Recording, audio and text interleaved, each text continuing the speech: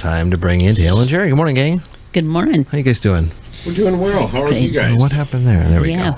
There's quite a temperature difference between Hoodsport and here.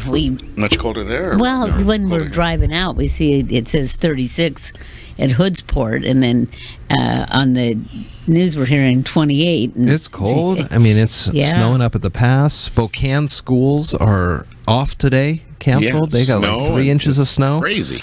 Too early for winter. Well, my hope, and I said this early this morning, my hope is that it's reminiscent of what we had earlier in the year where we had that week-long 90s. And we're like, oh, gosh, this is going to be a terrible summer. And then that never kind of happened. Yeah. So my hope is that maybe right now it's going to be messy. You don't wish for a white Halloween?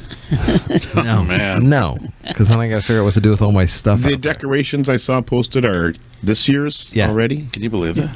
Put them up. Me to charge admission. Have put them up on the second. Who was the guy that had all the Christmas stuff out there? Christmas Clark Griswold. Did you do the electricity thing? No, I didn't. Needed to. There's been an outage. Well, we were talking in West Olympia. The kids coming to downtown Shelton for that stuff. You guys don't get any trick-or-treaters. Oh, no, never. Haven't had one yet. Haven't had one yet. It's been 15 years. I make sure we got plenty of candy in case they show up. Yeah, too bad the candy doesn't last. My responsibility. It is. As a competent homeowner, you got to have candy just in case. Just in case. And not knowing what how their tastes run, you got to get a little variety of everything, you know. So. I know what you're talking about. I know what you're talking about. Full candy bars. Now, why do we need this, $25 bag of candy? Well, because that one kid is going to get a boatload. Oh, man. Where you have the bowl outside says, please take one. You're like, take the whole bowl. Just by one, we mean the bag. A couple handfuls, kids. Folks will appreciate it. What's been going on? Are you guys taking the dogs up to the lakes or anything? How's it up there? We took them out to the beach yesterday, Ocean. It was so windy. Yeah. We didn't stay on the beach long. And we were like the only ones on us and the seagulls were the only ones on the beach. They had sweaters. It was really, really breezy there. Clear. Yeah. But very windy and cold. I mean, is this a time where people aren't surfing, or is this you weren't in a surf area, or we were at Ocean Shores, so yeah. It's it's not like California and this is like wear your full body wetsuit if you're going to go out there. It was hard to open the door against the wind. Really? It was blowing that hard. Yeah. And plus, I think the tide might have been going out too. That's a bad one.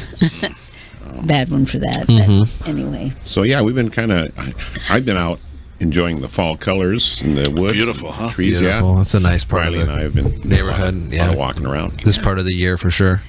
Yeah. How's habitat do in the winter as it starts to come upon us? Well, see, this is why we plan on getting the roof on and everything before it starts really raining. And we have the joists up there, and I think it's been sheeted. We're waiting for a roof, which should probably happen within the next week or so. Yeah. And so we look a whole lot like a house, and now it's all the finish work, which actually takes a lot more time than putting up the sides. And I mean, it just you can't see the progress as evident as you can when you're putting up walls and whatnot. So they will spend the winter doing that. We do have a house blessing. We have blessings, dedication. This is a dedication. And that's the one where we invite the community to come in. We do the blessing or whatever. It's either blessing or dedication. I get screwed up on this one. Blessings for the possessed houses, right? For the exorcism. Yeah. But anyway, this is the one where we let, the family members and those people who have volunteered and helped, they actually sign well wishes on the tuba fours. Oh, that's nice. And whatnot for the family. And this is so it's prior to doing any of the drywall or whatever. Sure. So, and that I believe is coming up on the 20th, which is just around the corner. You still doing audiobooks? Just finished Pinstripe Nation, waiting to get the green light. And did you throw any kind of like Mariner zings in there, hoping the author listens the whole time, or no? But the Mariners are mentioned in this one. Oh, really? Yeah. There was an ex-Mariner. There's a lot of them. He was a Seattle pilot the one year that there was the pilot. Oh, yeah. and then went on to be a Yankee and was kind of scathing in his tongue-in-cheek evaluation of them later on. So, so yeah, no, it was a big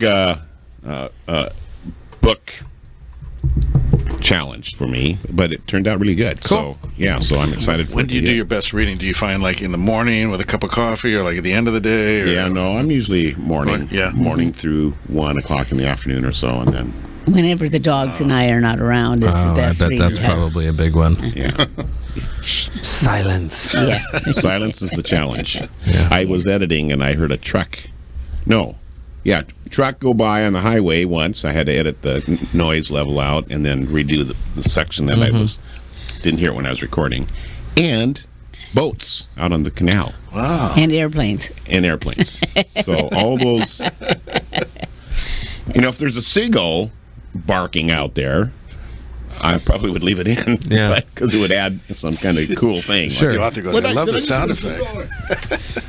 But a boat going by Yeah. it lasts for like 2 minutes, and so you have to redo those sorts of things. Any sort of recreational boats, fishing or crabbing or anything out there on the canal you see? There was a rumor of an extended crab season, wasn't there?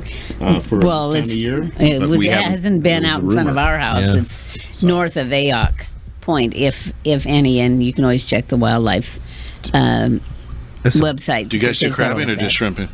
Yes. No, we do crabbing, and we used Yes, to just please. go out right in front of the house. But there was a change in probably about the time the crabbing fell off, and that was when the Fish and Game and this study for the nitrogen level in the canal all changed.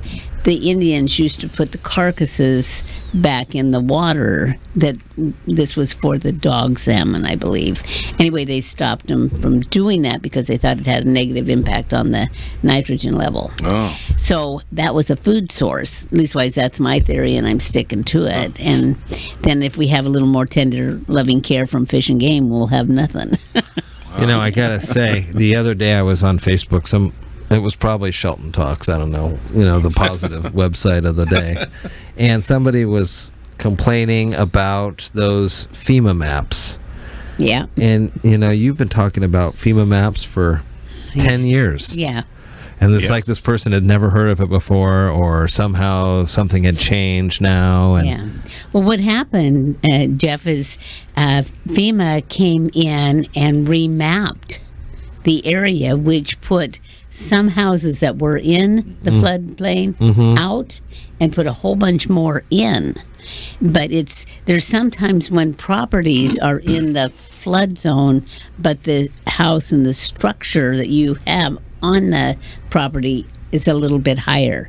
And typically that's when you go in and get a letter of map adjustment, which means you've gone out and you've surveyed and you've proven that the structure of your house is above the floodplain. And all the fluff is because a lender will force you to get insurance, flood insurance. Sure. Yeah. But FEMA always has had flood maps out there, and that's what determines whether you have to pay flood insurance or whatnot to your lender. And this changed and got a lot more in and got some of us out. And I was out of the floodplain because we had done a letter of map adjustment. But I've been, and this is the thing, subtlety with FEMA maps, I've been in and out of the floodplain a couple of times because of different determinations and readings that they've done. And so you're kind of at their mercy unless you want to Or get whim. a survey and I like that one better. yeah. Oh, yeah. All right. Well, And don't even try to understand it. So no, get the it's a tough passes one. cleared up. We got to be Jeez. heading over there in a couple of weeks. So Oh, yeah. Well, I think Caleb was thinking about going over Friday.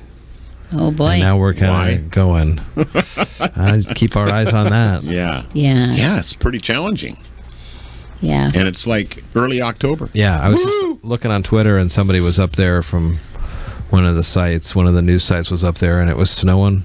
Well, even in Tukwila and Bellevue, I mean, Yeah, Bellevue yesterday? Yeah. They had snow in Bellevue. Yeah. Yeah. Oh my word. Yeah, I that's didn't where know that. the crazy cars and Whatever. yeah. Okay, well, All right. all right, kids. Good to see you guys. Yeah.